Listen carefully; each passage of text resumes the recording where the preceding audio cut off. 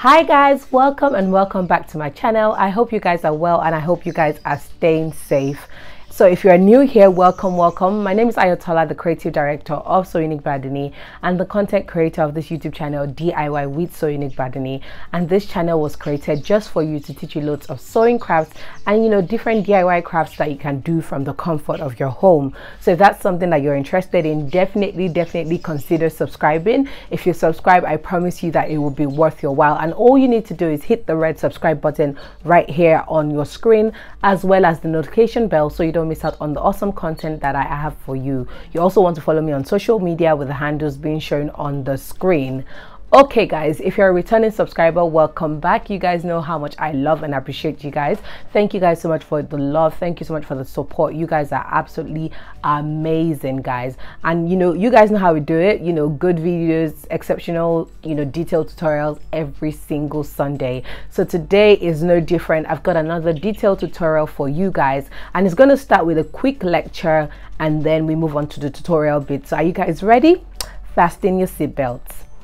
Right guys, as you can already tell from the title, I'll be teaching you all about circles and flares, okay? And I'll be inserting pictures to the clip, so I'm not sure where I'll be inserting the pictures here, but it might be to my left or to my right, but I will be inserting pictures. And we're going to be talking about circles, like I already said. And pardon me if you see me looking down, I am actually looking at my phone where I have the notes, so yes, that's why I'm looking down. So we're going to be talking about circles, right? And a circle is also known as a flare. So a circle is also called a flare. So whether you hear me say circle or you hear me refer to it as a flare, just know that I'm talking about the same thing, okay? So a circle can be used as an outfit in itself, or it can be used as elements. It can be combined to other outfits to make elements. And what do I mean? So when you say a circle is used as an outfit or a flare is used as an outfit in itself, we're talking about things like a flare skirt, which is also known as a circle skirt, or like your circle top, or like your circle dresses. And I have a detailed tutorial showing you how to make a circle top, so I'm going to put the link in the iCards above as well as in the description bar below. Check it out. It's a detailed tutorial and I show you how to make a circle top. I also have a detailed tutorial showing you how to make a two-tiered circle skirt, so check it out. So if you're looking to make like an outfit on its own with a circle or with a flare, you can definitely do that. However, the uses go beyond that. If you need to combine that to an existing outfit, or you need to combine it and use it as an element, it actually works and does the job. If you hear birds tweeting, excuse the birds. It's morning here and yeah, the birds are yapping away.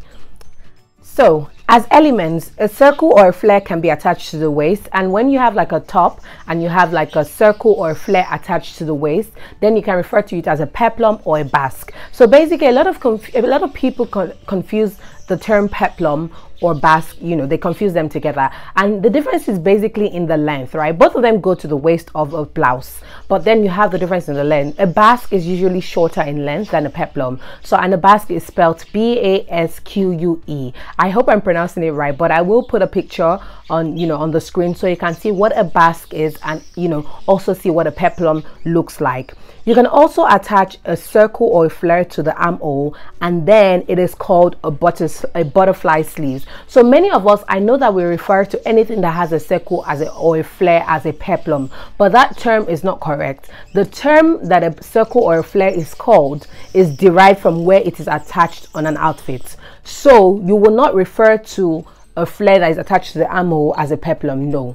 Then you have the butterfly sleeves, and if you don't know what the butterfly sleeves looks like, I'm going to slip a picture on the screen now as well. You can also attach a circle or a flare to the biceps area, and that is what you commonly refer to as a bell sleeves. So I'm sure you guys have seen, if you've seen the last video that I did on how to make a bridal robe, we actually had butterfly sleeves there. So what had happened was that we had like the fitted sleeves all the way to somewhere around here, around the biceps, and then we attached a flare here, and that is how you make a bell sleeves. And obviously, in case you don't know how we derived that name, a bell has a shape where it's straight and then it just comes out like that. So that's how we got the name bell sleeves. Anyways, let's move on. So like I said, I'm going to show you what a bell sleeves look like, butterfly sleeves look like. Another interesting thing is you can also have a flare or a circle attached to the hem of a skirt. So you have some skirts and you see them, and then you have a flare or a circle attached to the hem. So like I said, when it comes to using circles or flare as elements, the possibilities are absolutely endless. Now let's move on. Types of circle. There are 3 types of circles that you have, and you have the first one, which is a full circle, and it's also known as a 360-degree circle. When we say 360 degrees, you guys, if you're familiar and conversant with maths, you will know that that means it goes all around. So that is a 360-degree circle, which is also known as a full circle. You could also have a half circle, which is obviously a 180-degree circle, half of 360. So you have the full circle, you have a half circle, and lastly you have a quarter circle. So a quarter circle is a 90 degrees, which is absolutely a quarter of 360 degrees. Okay, so I'm going to explain how to cut all the circles. I'm going to explain, you know, the things to do and the differences between all the circles. But as the name implies, when you have a full circle, you have a bigger flare area to work with as opposed to a quarter circle. Now we're going to be referring to terms such as the radius. When I say waist radius, don't get confused. I just say waist radius because usually a circle is used as a peplum, but whatever circumference area that you're adding your circle to will determine that radius. So if you're trying to find the waist radius or the armhole radius, that's what it will mean. So for instance, if I'm trying to cut a circle to fit my armhole, I will be considering the radius, the circumference of the armhole, right? If I'm trying to cut a circle to fit my waist, I will be considering my waist circumference. If I'm trying to cut a circle to fit the hem of my skirt, I will be considering the circumference of the hem of my skirt. I hope that makes sense. So I'm going to leave some formulas on the screen right now, and it's going to show you how to, you know, how to work out the radius of a circle, the radius you need. So definitely write down the formulas somewhere that you can access them later, as you'll need them anytime you're cutting a circle.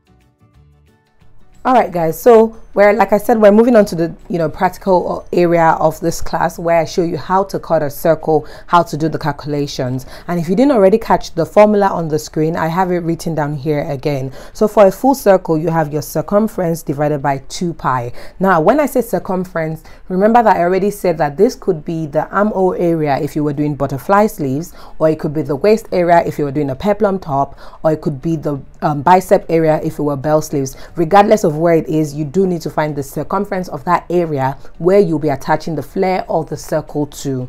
And then of course you have pi, and if you did mathematics in, you know, secondary or high school, you know that pi is 3.14. That's what pi is. It's a staple figure, is fixed. Now if you're trying to cut a half circle, which is a 180 degrees, you have a circumference divided by pi. Note the difference. For a full circle you have 2 pi, that's 2 multiplied by pi. However, for a half circle you have divided by pi. And then for a quarter circle, you have the circumference measurement divided by half pi. So here you have 2 pi, you have pi, and then you have half pi. So what I like to do is, before I get into it, I like to sort of all my maths so I know what 2 pi is. And because we say that pi is 3.14, I know that 2 pi will be 3.14 multiplied by 2, which will be 6.28 if my maths is correct. So 3.14 multiplied by 2, I was actually right, that gives me 6.28. So here you would always divide the circumference by 6.28, and then for the half circle you will be dividing the circumference by 3.14.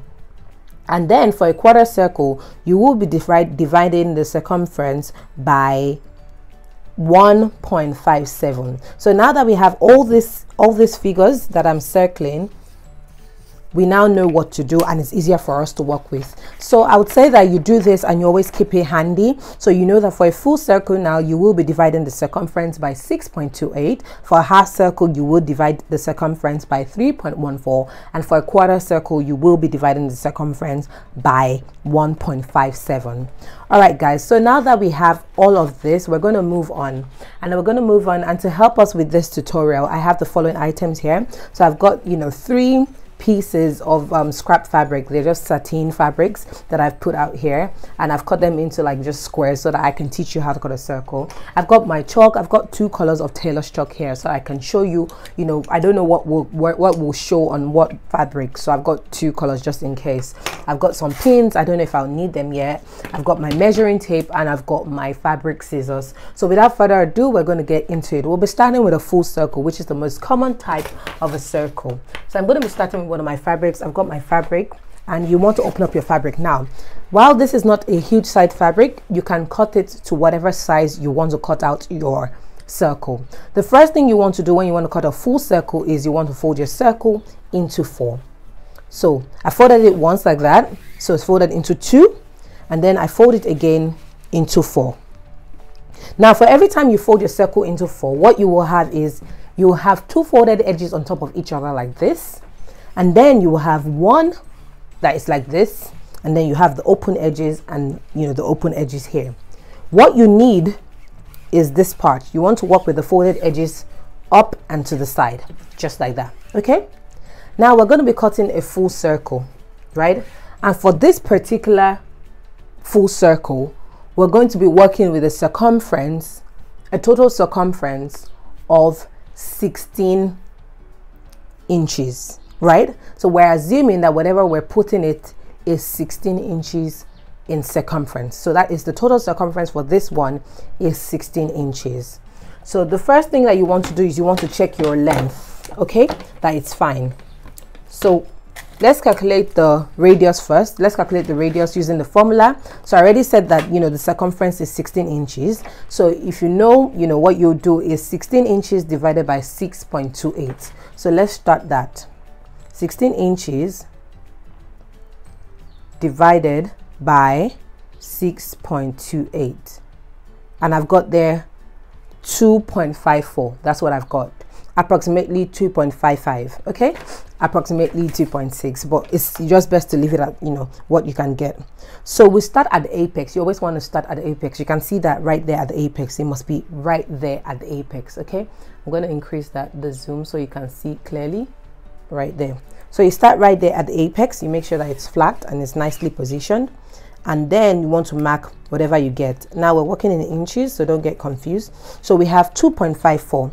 So here is 2.5. Okay, if you know how to read your measuring tape, if you don't know how to, check out the video. I'm going to put a link in the description bar where I show you how to read your measuring tape. But this is 2.5 and this is 2.6, right? Approximately we said that is 2.6, but yeah, keeping it around here is safe, somewhere here. Okay, that's fine.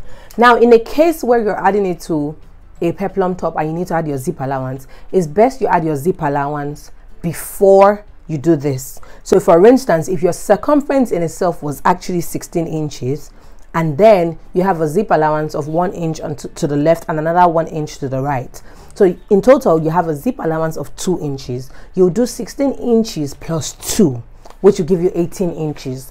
Then you will now do circumference divided by 2 pi. So you will now do 18 inches divided by 6.28. Okay, and that will give you 2.86. right? So let's assume that I've added my zip allowance of 2 inches now. My circumference was original 16 inches. I added my zip allowance of 2 inches. I'm now left with 18 inches. So in total, I have 2.86, approximately 2.89. 2.89 would be closest to this. And like I said, if you don't know how to read a measuring tape, go and check it out. I have a detailed video. This is actually 2.875, but it's the closest to 2.89. So we're going to work with this. Okay, so now that I know where I'm working with, from the apex, I'm going to put my measuring tape like that, and then I'm going to mark the points. So I've marked that right here. Okay, I'm going to move this, making sure that it doesn't leave the edge. Okay, making sure it's still at the apex. I'm going to mark it here, and I keep pivoting it like that, just moving it a little bit. Just move it, making sure you still maintain, you know, the position at the apex. Just move it. Just keep moving it. Just keep moving it round until you get round the outfit. Okay, so at this point I've gone round, and this is what it looks like. I now have this right here, and like I said, you might need to pin, so that's the purpose of these pins that I have here. You don't have to if you can handle it, but it makes your work easier if you can pin. So you can pin now, right? Okay, now when it comes to a circle, one thing you need to know is the maximum length you can get out of circle will be found at these edges, not here. So I'm going to show you something real quick. From here, where we have this radius down, you can see that I can get 11 inches. However, if I look here, I will get more than 11 inches. Don't be fooled by this. The maximum length you can get will be found here, right? So that's the maximum length. So now that I've done this radius, now remember that we folded this into 4, so we have 1, 2, 3, 4 layers. I'm going to read what I have round here and multiply by 4. When I'm done, I should actually get the 18 inches that I started with. So let's see if we're correct. Place my measuring tape at this edge just like that, and I'm going to read the measurement that I have following the curve. So following the curve, I have 4.75. I have 4.75. So what I'm going to do is 4.75, which is what I have, multiplied by 4, and that gives me 19 inches. So that's a little bit extra. So I'm going to just check it again to make sure that we have the radius. So when it comes to this, you don't need to start doing trial and error. You can just use this method. It's usually very accurate. So I'm going to just do this again. And remember what we wanted to get was 2 points. Yes, so I'm going to make sure that I have this and I have this properly.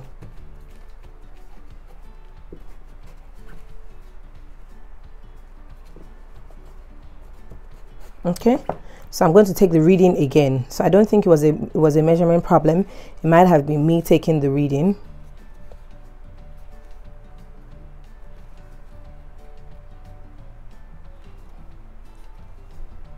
Okay, so I have 4.5. So 4.5 times 4, and that gives me 18. So you guys can see that we're actually correct, and that gives me 18. Okay, so that means I now have 18 for my full circle. The next thing to do will be, after you've found the radius and you're happy with it, the next thing to do will be to find the length that you require. So for this one, we're going to keep it at a length of 10 inches. Okay, so I have 10 inches like that, and I'm just going to mark it all through, starting from here. 10 inches like that. Okay, and for the purpose of this video, for all our circles that we're going to be cutting, we're going to maintain this 18 inches circumference and 10 inches length, just so that you can see the result. So now that we have this, I'm going to cut it out, and we're going to follow the curve. Now, one thing about circles is circles usually take up fabric. So if you are the kind of person that you give your fabric to a dressmaker or your tailor, and then you accuse them of using up your fabric because you made a style that had to do with flares or circles, guys, stop doing that. They didn't use your fabric. It does take up a lot of fabric when you're working with circles. As you can see, let me zoom this out so you can see all that is left of our fabric. Yep. This is all that is left of that fabric right now, and I'm sure you guys know that this cannot do anything. So you can see it's used up all the fabric, and then you open it up, and then you have a perfect circle. This is it, guys, a perfect circle, a perfect circle.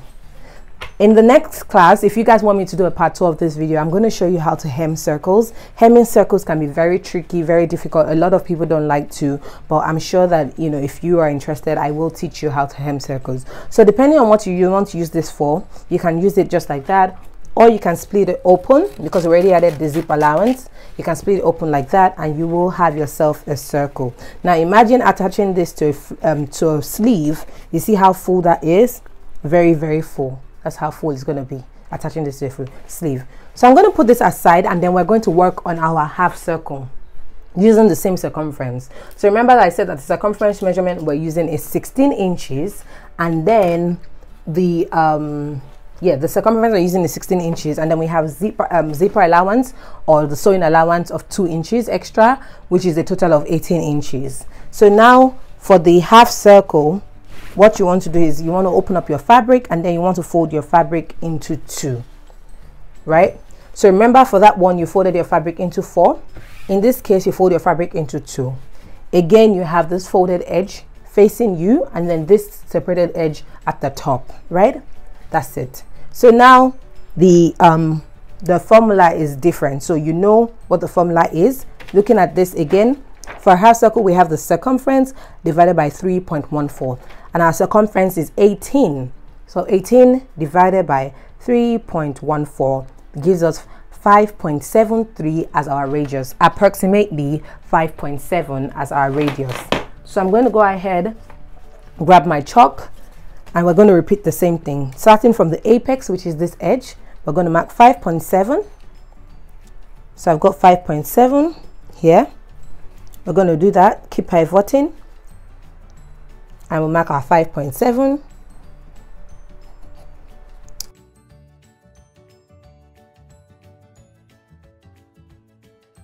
Okay guys, so another thing that I noticed that will happen is, because this is a lot shorter, we won't get all our 10 inches of length. So I'm just going to change the fabric real quick. So now that we have the fabric like this, what I like to do, we already calculated it, and we calculated it as 5.7, so that does not change. So I start from here and I mark my 5.7.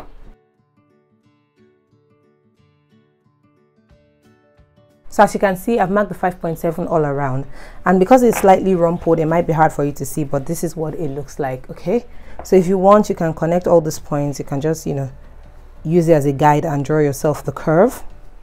Remember that in this case we're drawing a half circle. Okay, so we only folded it into 2, as opposed to the other one we folded it twice and folded it into a total of 4. Next thing is you're going to take the measurement that you have here. So make sure your measuring tape is sitting properly. You don't want any mistakes, and you take the measurement. So let's start that.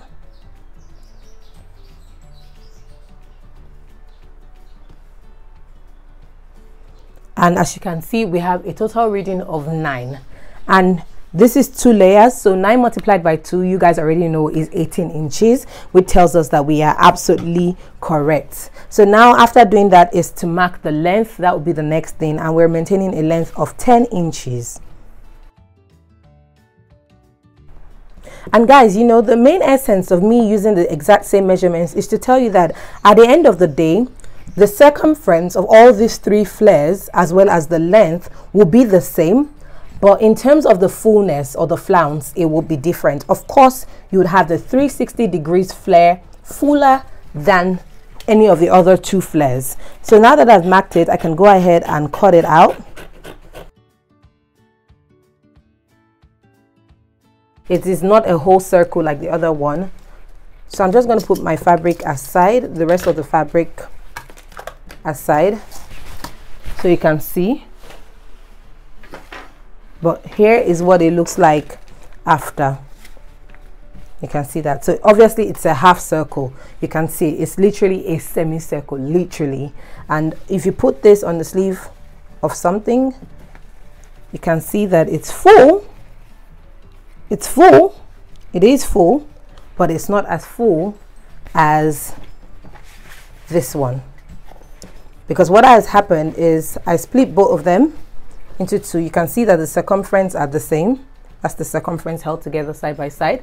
It is the same, but you have a lot more fullness with this one. Okay, so now let's move on to the last one, and then, you know, which is our quarter circle. So for our quarter circle, the first thing you want to do is you're not folding your fabric. So that's the difference. When you're working with the full circle, we folded our fabric into 4. So we folded it twice, folded it once and then once, into a total of 1, 2, 3, 4. When we're working with the half circle, we did that. We folded it once and we had 2. For this one, you don't fold your fabric at all. So we have this fabric open like that. Okay, now we're going to use the formula, and the formula to find a quarter circle is the circumference divided by half pi. And we already worked out half pi to be 1.57, remember? So again, we're using the same circumference of 18 inches divided by 1.57. And as you can see, the radius is 11.46, approximately 11.5. Now, one thing you see is that the radius keeps increasing because you're working with a, as you work with less full circles, the radius keeps increasing. So we are working with 11.5. So starting at the apex, I'm going to mark 11.5.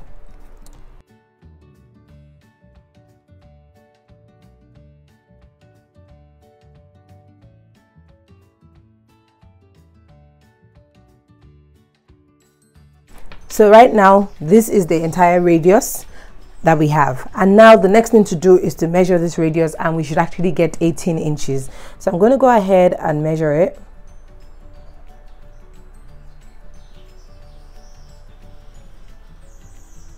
You want to make sure that you measure properly. Okay guys, as you can see, this is 18 inches for the radius, so it is absolutely correct. Because this has a lot of space, let's go ahead and mark our length now. I'm just moving it up. So starting from the radius point, we're going to mark our length. So let's do that. We mark our length of 10 inches. You guys know the drill.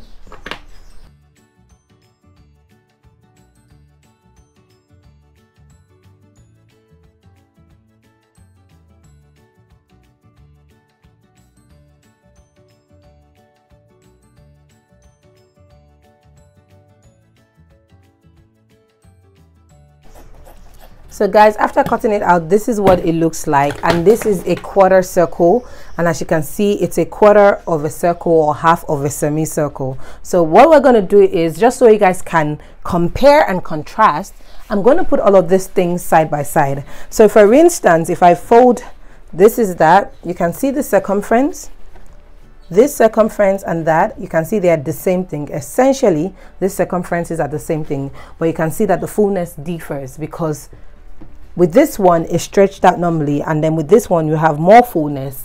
And if I were to put the full circle by the side, it will be different as well. So let's go ahead and fold this into two, like we've gone ahead to sew it and attach it to a sleeve, so you guys can compare the fullness. So we fold this into two just like that. We fold this into two just like so. And then I fold this one into two as well. And you guys will see the difference. This has, while they're all the same circumference, so let's go ahead and arrange this.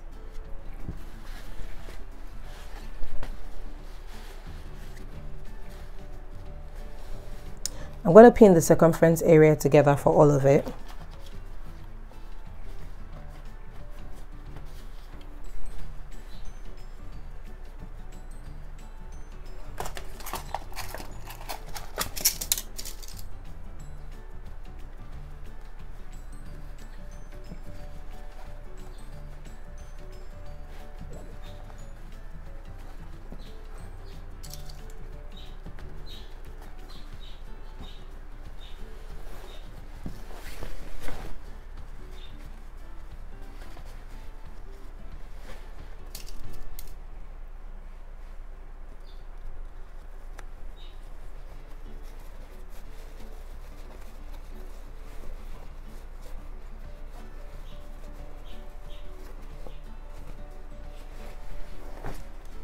So guys, while essentially all the circumference areas are the same, you can see that in fullness they're not the same. If you're using the quarter circle, you literally don't get that much fullness. If you're using a half circle, you get some fullness, but not as much as you'll get if you were using an absolute complete circle.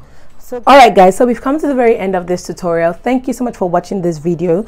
Thank you so much for watching to the very end. If you enjoyed this video, Please don't forget to give this video a thumbs up. Don't forget to share. Don't forget to leave your comment, suggestions and feedback in the comment section below. If you'd like to see a second part to this video, let me know, and let me know if you absolutely understood what I taught you in this video. If you'd like to see, you know, a following video or follow-up video where I show you how to hem a circle, which can be extremely tricky, let me know. If you also like to see me practicalize and attach all of this to a sleeve, let me know, and I'll be more than happy to do it, so you can actually see how it works and how it looks different attached to sleeves, whether it's a quarter circle, half circle or full circle. So guys, thank you so much for watching again. If you haven't subscribed, please don't forget to hit the subscribe button. If you haven't hit the notification bell as well, please don't forget to do so that you'll be the first person to know whenever it is that I post new content. Until next week, stay safe and thank you guys. Bye.